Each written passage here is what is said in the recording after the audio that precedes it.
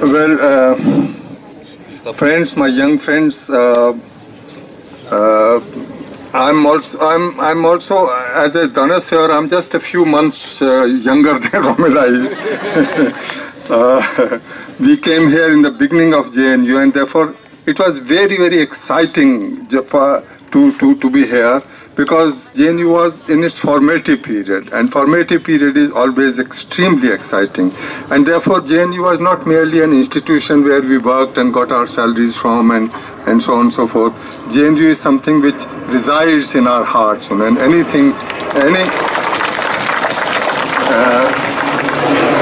any call from JNU, therefore one responds immediately.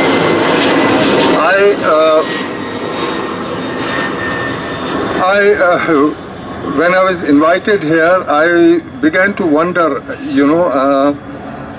lots of doctors, medical doctors around the world, institutions around the world, they are doing very expensive research on anti-aging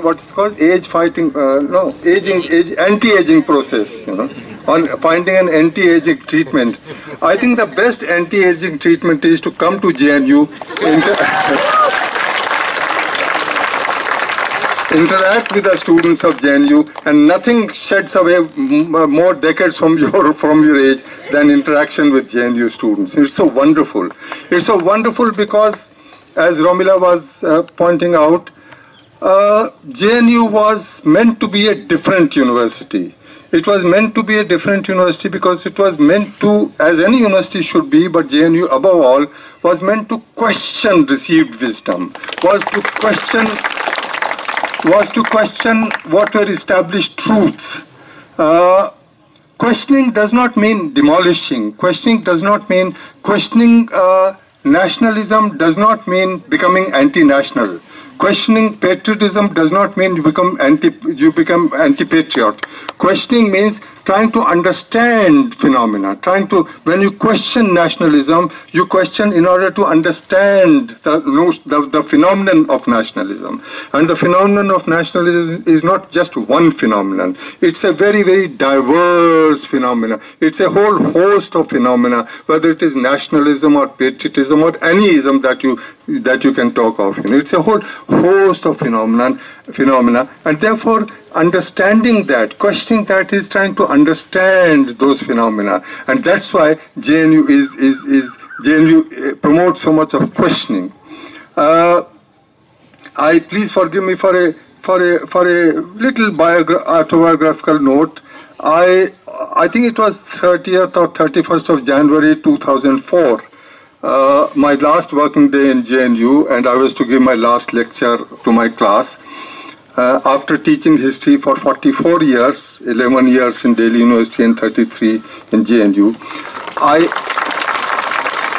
I still, believe me, I still prepared my last lecture for 3 hours before I delivered it, because I knew in JNU, you just can't go, I've taught it for 40 years, 44 years, in JNU you can't go to class without preparing your lecture, So that's JNU, that's JNU, that's why we love JNU so much, Now, I'll take off from a point that Romila had touched upon, which is very crucial. By the way, before I go to that, Fernand Braudel is one of the finest historians in the world in the 20th century. And one of his last books is called Identity of France in 2 volumes. That book he opens by asking, in the 20th century, he asks, is France one country? Is France one society? Is France one nation? He asks that. And he says, France wasn't one country, France wasn't one nation, France wasn't one society until the beginning of the 20th century. It began to evolve as a society and as a nation only after the coming of radio and television, when French became the language of all of France, and French nationalism began to be accepted in all of France. And yet, even in that 20th century, there is still a region called Britain, which resents being called French. Those they are French, obviously, they speak French. They resent being called French, just as the Scots resent being called British or English. So that nationalism is a concept which is still evolving. Even the most advanced nations, it's not a settled question in any country, in any region of the world, and therefore it has to be understood, it has to be questioned, it has to be queried all the time. That's our duty to do so. But I'll come back to James Mill, whom Romila had referred to. James Mill, as she said, and as we all know, in 1818, divided Indian history into 3 periods: Hindu period, Muslim period, British periods. Prior to that, there was no periodization in Indian history. The difference between past and present was known naturally. It's known in every society. The difference between what has happened, that change that has occurred from the past to the present, that was obviously known. But there was no notion of ancient or medieval, or modern or whatever. There was no notion, not only in India, but anywhere else, except in Europe. In Europe, this tripartite division, which is so familiar now, had come only at the end of the 17th century, in 1688 to be exact. And then it spread to the rest of the world in the 19th century and early 20th century. In India, it's used for the first time, ancient, medieval, and modern, in 1903. But it was used in a different form, Hindu, Muslim, and British period. What is the implication of this tripartite division, Hindu, Muslim, and British? The implication is that, James Mill was a utilitarian. He was against all religions. He had very, very great contempt for Islam, but he had even greater contempt for Hinduism. He believed that modern states should function with modern institutions, modern industry, etc., etc. So he had contempt for any earlier forms of state functioning, and therefore he declared earlier forms were Hindu and Muslim. That is to say, nothing else mattered earlier, prior to the coming of British rule. Nothing else mattered. All that mattered was whether the religion of the ruler is Hindu or Muslim. That's all. Therefore, James Mill essentialized one notion, namely that of religion, religious identity. One notion. Essentialized it. Kanhaiya Kumar the other day very, very rightly reminded us JNU people, we use too much of jargon which is not intelligible, but essentialized is not much of a jargon. But even so, let me nonetheless, taking advice from him, explain to you a little bit about what does essentialize mean. Essentialize means Kanhaiya Kumar stands up and says, my name is Kanhaiya Kumar. So we immediately understand that he is a Hindu, he is a boy, male, that he is also a Marxist by persuasion, that he is an activist, that he comes from a certain background, that he has certain aspirations. All that becomes irrelevant. All that stands is that he is a Hindu boy. That's about all. Nothing else matters. Our friend Umar Khalid has been declaring from housetops that he's an atheist. In fact, the other day his sister, when he was charged with being sympathetic to Jaish-e-Muhammad, his sister said on TV, he doesn't bother even about Muhammad himself, not to speak of Jaish-e-Muhammad. And yet he is a Muslim because his name is Muslim. That's what essentialization means. So reducing all of us have many different aspects to our existence. We are male, we are female, we are urban, we are rural, we are poor, we are rich, we are educated, uneducated, this, that, and that. All kinds of facets. We are an ensemble of all kinds of facets. Our existence is not just one identity. It is many identities. But all of these identities are reduced to just one, namely the religion, and that too the religion of the ruler, just one. And therefore, Hindu and Muslim period means nothing else mattered in the Hindu period except the religion of the ruler. He was a Hindu ruler. That he was a good ruler or a bad ruler, efficient ruler, inefficient ruler, did he conquer territories, didn't conquer territories, did he administer well, didn't, nothing matters, So also Muslim rule. So he essentialized the study of history in these terms of Hindu and Muslim pre-British history, and therefore justification of colonialism. That colonialism brought modernity, modern institutions, etc. to India. Now, it's not as if the notion of Hindu and Muslim was not known earlier. Obviously, it was known earlier. Professor Amila Thapar has written that excellent book, and she's also talked about it for a while now, past before us, where she shows the enormous range of perceptions of the past in early India. Enormous range. There is not one perception of the past. History is seen in many, many different ways in early India. Let me talk of medieval India. In medieval India, history takes a different form from early India. It has a very strong Islamic color to it, in the sense that, as one Arab historian has written, Tarikh Khalidi, Islam not only brought a new religion to the world, but also a new concept of history. The Arab world was not illiterate. There was poetry, there was arithmetic, there was genealogy, etc., etc. But there was no concept of history there, as we or as anybody understood it. So Islam brought a new concept of history there, and from there it spread to wherever Islam spread. And medieval India also, the historians were imbued with this idea of Islam as an aspect of history writing, and therefore the era that they used, mostly, not all of them, or mostly used, was the Hijri era, Islamic Hijri era. So Islam is present in history writing in medieval India. But is history writing a branch of theology in medieval India? No, it is not a branch of Islamic theology. Why not?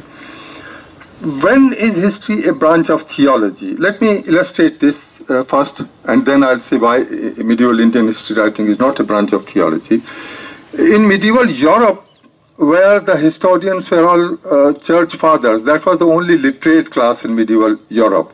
The rulers were actually generally illiterate, first generation, second. It's from the third generation onwards that the ruler began to read and write, But the literate class was really the church fathers. They were the only historians, therefore.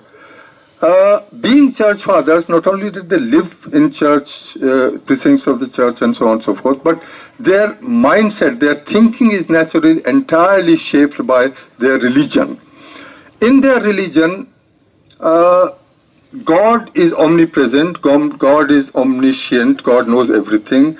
Whatever has happened in the past, whatever is happening today, what is going to happen tomorrow, God knows all that. In God's mind, everything is clear. Past, present, and future is clear. We don't know, but God knows. And therefore, what's happening in history is a manifestation of God's will, divine will. God has willed this war to take place, this flood to take place, this earthquake to take place, this fellow to accede to the throne, etc. It's God's will which is manifesting itself in historical events. In medieval, so there are two aspects. One is that all of history is a universal history. There is a whole, history is a whole in which, as I said, God knows what has happened in the past, present, and future in the whole universe, and God's will is manifesting itself. That's a second aspect. In medieval India, neither of these facets occurs in the history writing. History is a collection of, first, history is regional history. Within regions is dynastic history. Within dynastic is regnal history. Each reign is a single unit, and when you come to the current sultan, each event, it becomes an each year becomes a single unit, It's a fantastic reduction from dynastic history to regnal history to annual history, It's a wonderful reduction. And the second aspect is chronology. They're very strict about chronology. Now, but each event is a single individual event. No event is related to any other event. Even their narration is like this. In this year, this event took place. They will describe that event. And another event that took place was this. They will describe that event. There is no connection between one and another event. Each event is a single individual event, which is contrary to the European history where everything is part of a pattern. There is no pattern in history. And the second is that in Europe, medieval Europe, history is, as I emphasized again and again, is a manifestation of divine will, God's will.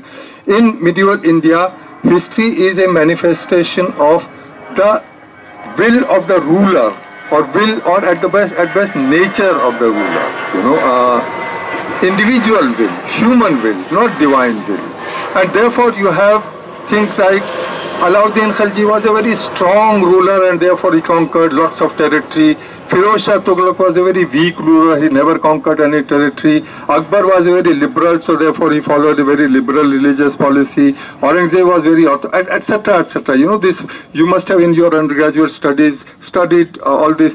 Weak ruler and strong ruler, liberal ruler, all of this comes from medieval Indian historiography. The notion of ruler's will or ruler's nature being the determining element of historical. So the events of a reign, of any ruler's reign, are the manifestation of the ruler's personality or ruler's nature, not God's nature. In that sense, medieval Indian historiography is very fundamentally different from medieval European historiography, and therefore it is not a branch of theology, notwithstanding the influence of the use of Hijri era and the fact that it owes its origin to Islam in Arabia. Now, once you have human nature as the determining element of the events that you are describing, then you have a whole range of natures. No two persons have the same nature. Obviously they don't. I just mentioned to you, Alauddin Khalji is a very strong ruler, Firoz Shah Tughlaq is a very weak ruler. You have all kinds of, a historian of the 14th century, Ziauddin Barni, even has a theory. He says every man's nature comprises contradictory qualities. It's only a balanced mixture of these contradictory qualities that leads to success, and imbalanced mixture leads to failure. And in fact, he says even God's nature consists of contradictory qualities, and so on and so forth. And those of you remember your chapter on Muhammad bin Tughlaq. Muhammad bin Tughlaq was a mixture of contradictory qualities. That's why he failed as a ruler. But you have other rulers, who are very strong, who are very one or the other, So everyone's nature is different, and therefore you have a range of explanations which are given to you by medieval Indian historians. What James Mill does is he reduces all of this range of explanations to one single explanation. The fact that the ruler is a Muslim is all, period. That's all that needs to be understood. Nothing else needs to be. No variation, no change, no range, nothing. The ruler is a Hindu or a Muslim. That's all. And therefore we began to adopt that periodization and that mode of history writing in the 19th century and good part of the 20th century. We adopted that. What it does is, I'll give you two examples. What this reduction to essentialization does is, Annette S. Beveridge translated Baburnama into English. Excellent translation, absolutely fabulous translation. Now it has been superseded by another translator, Taxon, but until for about 100 years, this was more than 100 years, it was a standard translation and good translation, very good translation. In the Baburnama, Babur mentions he went to Ayodhya He says that I did these administrative arrangements there, etc., etc. He says I also went to Shikar in Ayodhya. He doesn't mention any Ram temple. He doesn't mention Ram, doesn't mention any temple, doesn't mention demolition of any temple, doesn't mention any construction of a Babri Masjid by him, or ordering a construction of Babri Masjid or any masjid by him. I mean, there is no reference to Ram and Ram temple, Ram Janamsthan and Ram, etc., etc. However, in the translation, there is an appendix appended by Mrs. Beveridge, the translator. Appendix, I forget its number. Anyway, it says, in this year, Babar went to Ayodhya.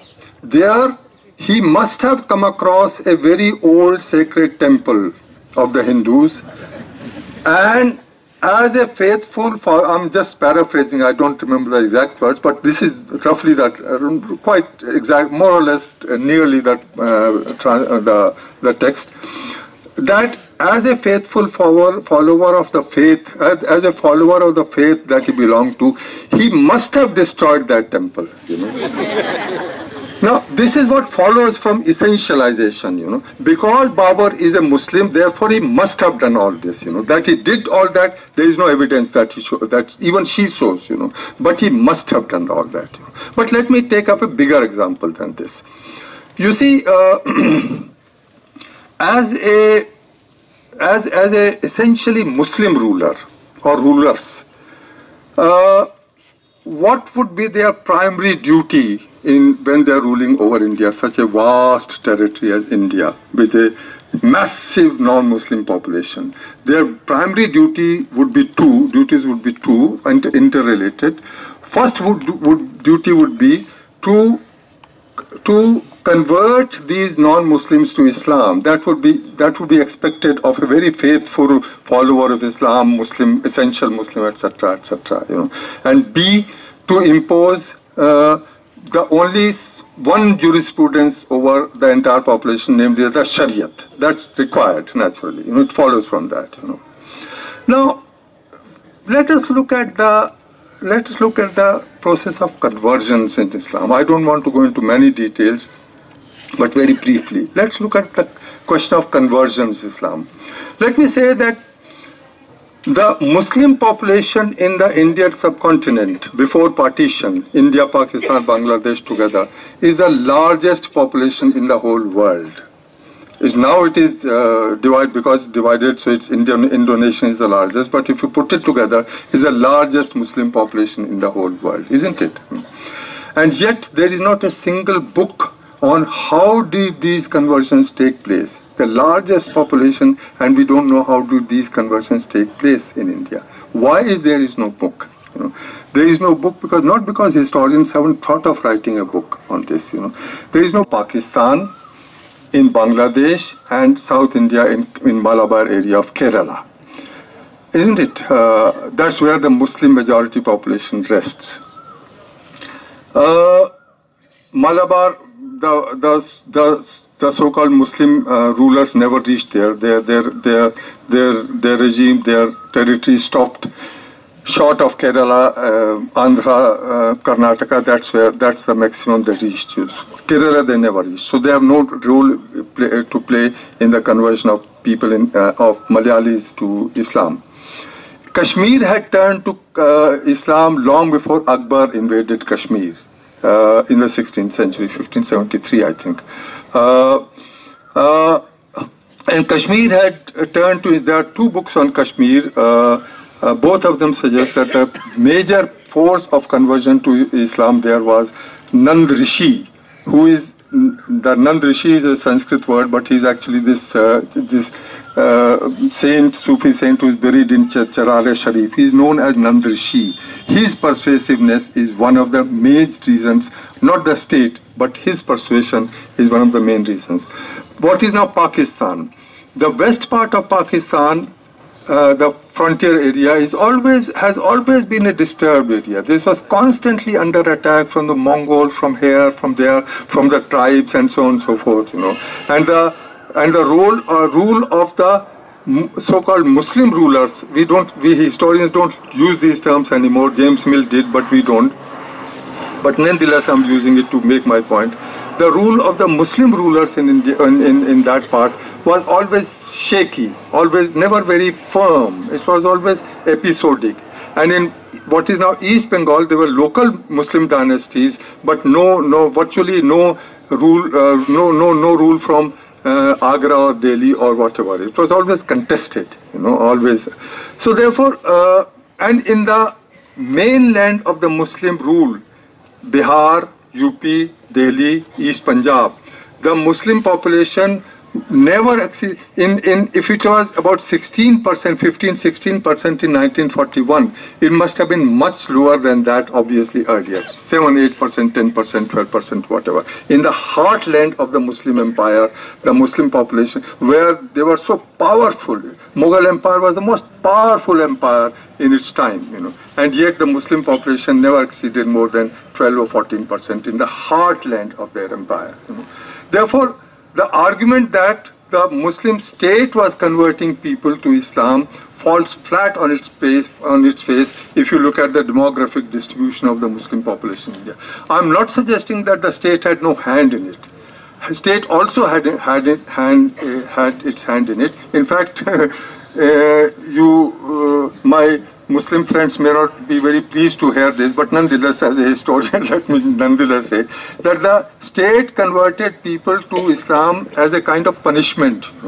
That is to say, if you commit a crime against the state, and the only punishment for crime is beheading. But the state, the ruler is kind, or ruler considers past services or usefulness of the man. He says, okay, I'll not kill you, but if you convert to Islam, So it's a second level punishment being given to them, So also, by the way, Hajj, sending people to Hajj is the second biggest punishment you can give them. Whenever the state is unhappy with some Muslim noble, they send him to Hajj, But anyway, so that, so it's not as if state did not have a hand in it, But the point I'm making is, and the point that many historians have made is that it's from which I started, why there is no book? There is no book because there is no data, and there is no data because the process of conversion is so extremely lengthy. It extends over centuries, 2 or 3 centuries, and B, it occurs at the hands of so many agencies that there is not one agency which is responsible for. If there was one agency, let's say the state, if they convert lakhs of people here or thousands of people there, some historian or the other, great theological historians like mullahs, there is a historian of Akbar called Mullah Abdul Qadir Badaini. He is a mullah himself. He was a mullah, he was the imam of Wednesday prayers in Akbar's court. He was a very, what shall I say, zealous mullah himself. He writes his book Muntakhab al-Tawarikh. He would have said what a great ruler he was, so and so was. He converted thousands of kafirs to Islam. Not a word in his 3 volumes. There are other historians like Bhim Sen, Hindu historians like Bhim Sen or Sudan Rai Bhandari and so on and so forth. Not a word about conversions in them. Nobody is writing. Why are they not writing? Because the state is converting some individual there, etc., etc. State is not engaging in a massive conversion which would have got into record either by way of praise or by way of condemnation. It would have got into record, but it doesn't. So therefore, there is no data. There is no data because it's happening so slowly over long stretches of time and through so many different agencies and for so many different reasons that it's not a one go affair, where it will get into record. It doesn't get into record. That's why the historians can't write a book on that very major theme of history, namely conversion of masses. This is the history of the so-called Muslim rule in India. But what is a picture you get from James Mill's essentialization of Muslims? Muslims are Muslims, so they will be there. That's what they will be doing all the time. They will be converting people all the time. So you get a distorted picture of history. you lose a whole range of explanations of history. You get one explanation which also is a false explanation, which also is historically, in terms of historical data, is an incorrect inference. Therefore, you get a bad kind of history following from this. Singular kind of history. Just one monolithic kind of history, singular kind of history. Now, this lasted till about the 1950s. This kind of history. I unfortunately, or fortunately or unfortunately, this is also the kind of division that our historians, Indian historians, had adopted. They also adopted this, as Romila has already pointed out, adopted this. But things began to change in the late 1950s, early 60s. I happen to be one of those, belong to that fortunate generation, I think, where I was a student at Delhi University, undergraduate and postgraduate in the second half of the 1950s as BA and MA. I studied that kind of history that I'm now describing, Hindu and Muslim and so on and so forth. It was called medieval India, but actually it was Hindu and Muslim and so on and so forth. That kind of history. Suddenly there was a wave of change. Suddenly you stopped. You started talking of class rather than community.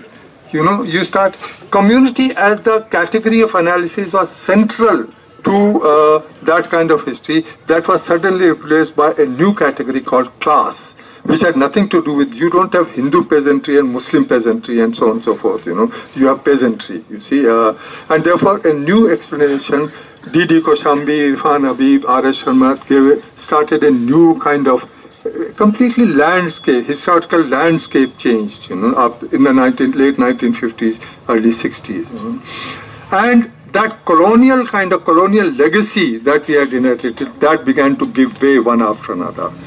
In the 1980s, late 1980s, 90s, a fabulous range of themes, a fascinating range of themes is emerging. Absolutely breathtaking range of themes is emerging.